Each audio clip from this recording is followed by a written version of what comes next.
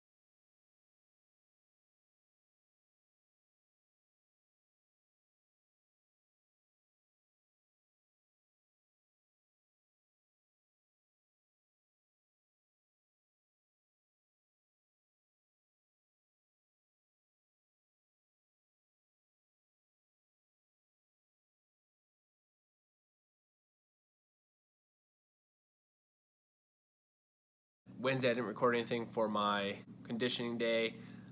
For conditioning I did some sled dragging, I did some jump rope, I did some sprints. Thursday I didn't record anything. I actually didn't do my workout at home, I did it at the local high school, so I was able to do my pull-ups with an actual weight belt. Did it with 40 pounds, 4-4-4-3 I believe is my rep count for those. Felt okay. I got a good bruise on my shin from it actually. On our road, the high school only goes up to 85 pounds, so I did 85. I ended up just doing 10 on my last set. Could have did more, but different environment. It's always different when it comes to working out. You know, you're working on a new gym. I got pretty comfortable working out here down in my basement. Then going into the high school, you know, I was talking to some guys that I hadn't seen in a while. So you kind of lose focus on the task at hand, and it gives you a different benefit of being around people and having that community feel that a gym can offer. Today I'm actually going to take the day off from working out. I did go for a walk this morning. Some ambition to do kind of like a bro day. I want to do a little bit of pressing, and so I might do some mess around down here today and do some kind of pump work more or less. Keep the volume pretty low, but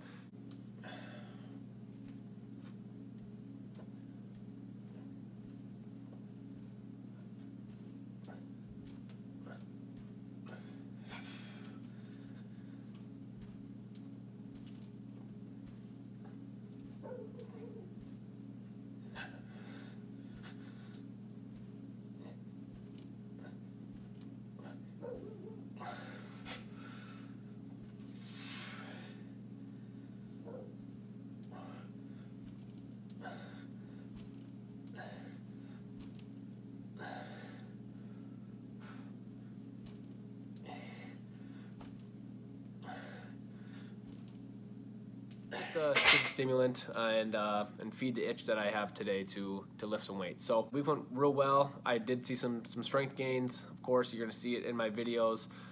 You know, when I started this program on August 2nd or whatever it was, I had my bench press max at 235 with 4 reps. In the video you're gonna see I did 4, 4, 4, 3 at 245. So obviously that's improvement there. My barbell back squat, I only could do 3 reps at 285. You'll see I did 285 for 4 reps, so there's more improvement. My challenge sets, I mean, I'm doing Bulgarian split squats with 75-pound dumbbells. I'm doing dumbbell press with 90-pound dumbbells. So some good improvement all around there. I'm feeling pretty good. I've been eating fairly well for the most part, and then conditioning wise, I feel like I could probably pick it up a little bit.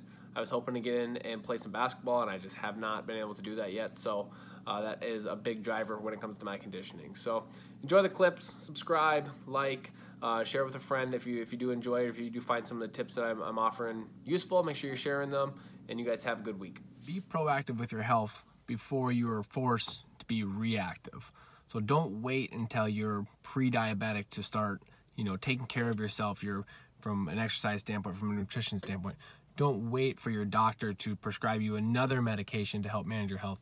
Don't wait till you're in season, realize you're not big enough, fast enough, strong enough, and then wait till the off season to then work on that. So you can start right now and be proactive. There's ways to do it. You can hire a personal trainer, you can hire a nutritionist, you can educate yourself online with information, but we need to be more proactive with our health, less reactive once things go wrong. 2 snack tips to help limit the portion sizes of your snacks you're consuming and help stretch how long it takes for you to consume them. So step number 1 is creating barriers in your house to your snacks. So if it's chips or cookies or whatever, something goes in the pantry, you want to put those not at eye level, but either way down low, or if you have a taller one, up high and in the back, so that it's inconvenient to get to them. If it's ice cream or a frozen fruit or frozen food, you're going to want to put it, again, in the back of the freezer, or if you have a second freezer, maybe downstairs or in the garage, you want to store that in there. Secondly is never take the bag to the couch. So if it's, again, chips or cookies, don't go sit down with the whole bag. Take your portion size out, put it in a bowl or a plate, then go put those chips or cookies or whatever it is back in that inconvenient place where your barrier is. That'll help limit your overall consumption, reduce your calories, make it a little easier to lose weight.